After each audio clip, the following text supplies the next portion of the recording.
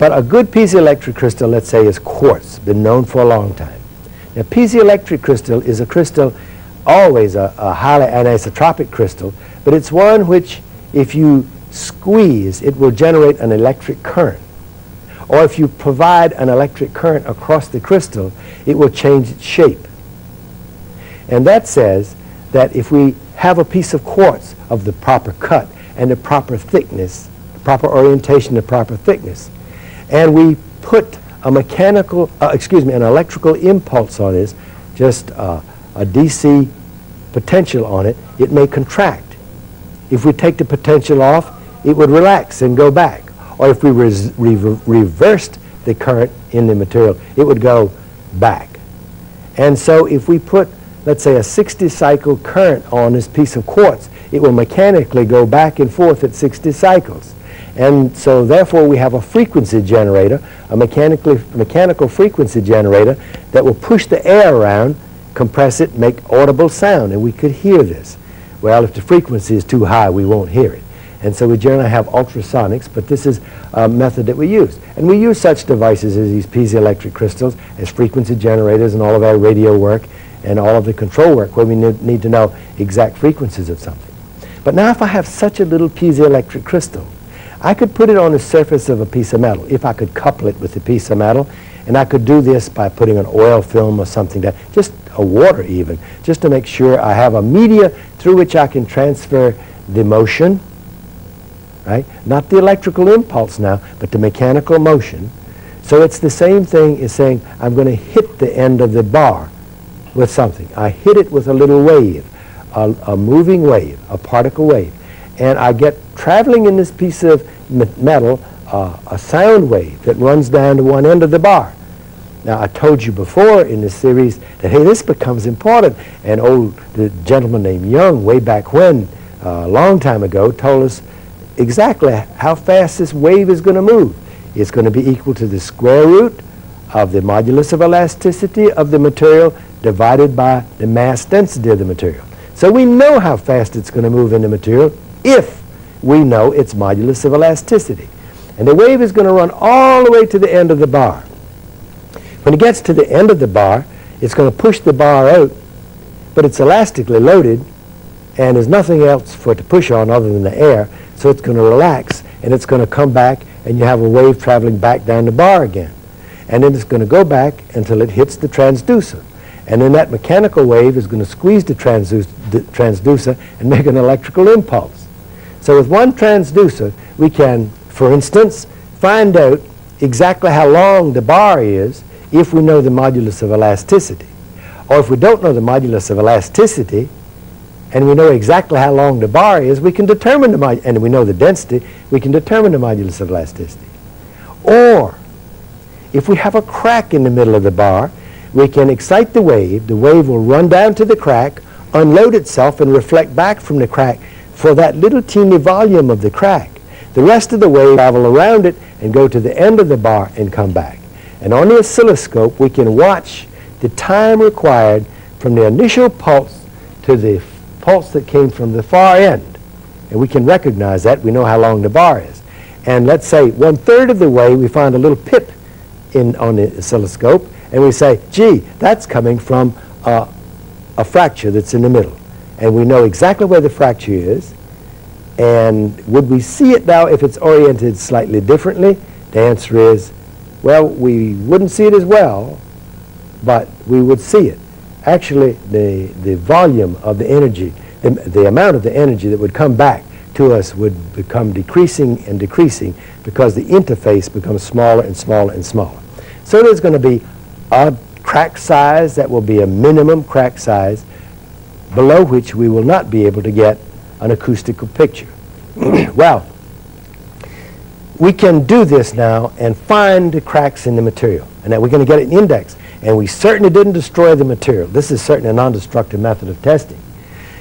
We can do something else. That is to say, we could take a piece of material. We could even take a structure and say, I'm interested in finding out now what's going to happen if I load this material up, because proof stressing is a good method of non-destructive evaluation.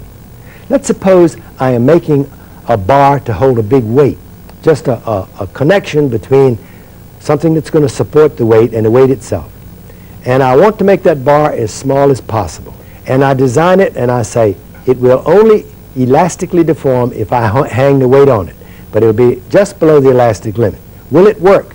Well, a good thing to do is, before you put it in service, is to put a weight that size on it and pick it up and see if it really held it, right? And if it held it, and that's going to be the limit condition in your service, then you say, I have proof stressed it. It will go at least this high. You know that. And you feel pretty confident about putting it in the service, and you do put it in service, so it's non-destructive. If you do that, and you put a transducer on it, and you got it near its elastic limit, what would happen is you'd hear a noise. You'd have acoustic emission. And we can count the number of emissions and find out that we can assign to those numbers this particular little value that we call C before in the plots. That will be the acceptance of those particular noises, the number of those noises that we will hear to say, hey, this piece is no good. It doesn't fit. And this is proof stressing, and this is acoustic emission method, and we do that in examining a lot of things like boilers that are already in service. The boiler is in service, and you want to know, is it in good condition today as it was a year ago? A year ago, we went in and put a hydraulic pressure inside the boiler and listened to it with our little transducer, and we got a certain level of the acoustic emission. Today we go back and we raise it to the same level hydraulically, listen to it again. If the acoustic level is higher, we're getting damage in the part. So it's a way of getting this little index that we need to get. Well, I've covered a number of these things in the acoustic range, but we believe at my school that the best way of all of looking at the damage in the material is something called the acoustic attenuation. If you had a bar of material and it were being loaded back and forth, say in a fatigue test, and you put a wave in it and it went all the way to the end of the bar and came back, you'd find that the height of the wave would not be as high on the second pass as it was on the first pass. It wouldn't be as high on the third pass as it was on the second pass. And we call this attenuation. The energy is being taken out of the material by internal friction of the material itself. The energy is being taken out of the wave by the internal friction of the material itself. And so you could plot the maximum amplitude as a function of the number of reflections, and you'd find that you'd have a logarithmic decrement. And that exponent is called the attenuation.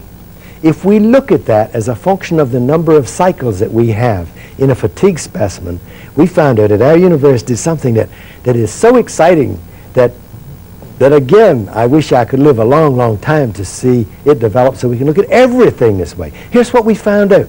If you take a fatigue bar and you fatigue it till it fractures, and if the fracture life is way off here somewhere, and you say it took, let's say it took 60,000 cycles, right, 60 million cycles to fracture it, way off here somewhere. You keep looking at this with acoustic crystal to find out when the first crack would occur. You would find that the first crack would occur about 95% of the life of the piece. Hey, that's not too good a news, is it? That says if you're going to run that airplane into an inspection station every 6 months and you're going to listen to it, when they finally hear that difficulty, like listening to the doctor listens to your heart and he says, you've developed a heart problem, you've got a murmur, right? And the guy listens to the airplane part, the critical member in the airplane, he says, uh-oh, I know. He's looked at the image and he finds a little crack in there. And he says, you got a crack. And you better take this thing out of service, right?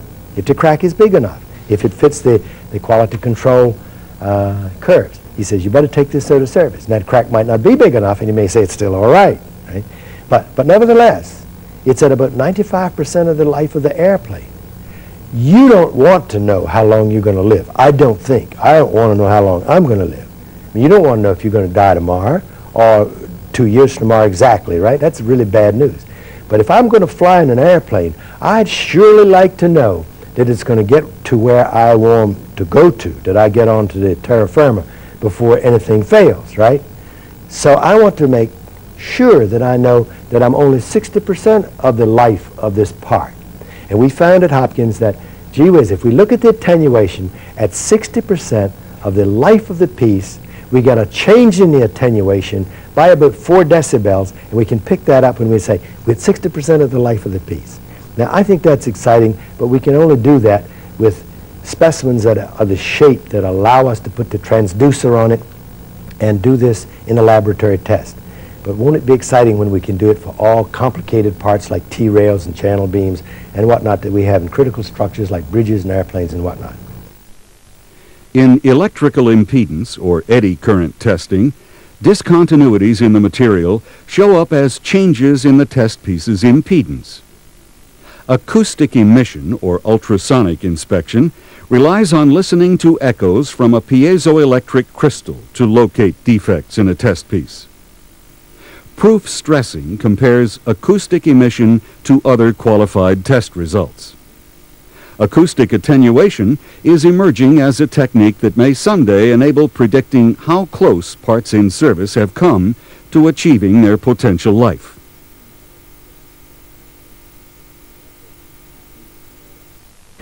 Well, I've covered, I think, just about all of these particular methods that we use today. I guess the next thing I need to tell you is we got real problem in the field now. I'm sure you read the newspapers and you know that about 50% of all the bridges in this country are in bad shape. They're about to fall down, or we got problems. And not only that, we read every now and then where one does fall down. And so we know this is no joke. And we have this problem of now inspecting all of these things, transportation devices particularly, airplanes, bridges, pipelines, transmission lines, automobile parts, anything that has to do with transmission, anything that's going to give us a velocity aspect that will kill people or maim people. And we need to examine them by non-destructive evaluation and say, hey, this bridge is in worse shape than that bridge. Take this cast iron pipe out of the ground first, because this is where you're going to get the leaks. Right? We've got to know what to do first, because we can't do everything at once, either from the standpoint of manpower or economically. So we need to be able to go out and do something. Now, we get part of the information that we need from doing failure analysis, and I've done a bit of this in my life, although I don't really claim to be a failure analysis expert, but forensic metallurgy has always been fascinating to me. By the way, this word forensic just comes from the word forum, and it means to argue. And so anything that has to do with law is a forensic study. So you can have forensic engineering, forensic metallurgy, patents, pursuit of patents, let's say, in metals is forensic metallurgy because it has to do with law. But you can generally wind up in court when you do this. Your lesson booklet does an excellent job of telling you how you should proceed in a failure analysis. Now, what generally happens in a failure analysis that's damaging is someone who does not know what you should do in failure analysis destroys the evidence before the person that does know can get there and rescue it and handle it properly. It's also possible that someone can go and rescue the piece and still not know what to do with it and damage it before anyone can find out what really should be done with it. Now, I would like, if I have the time, to recite a few things that go on in this area.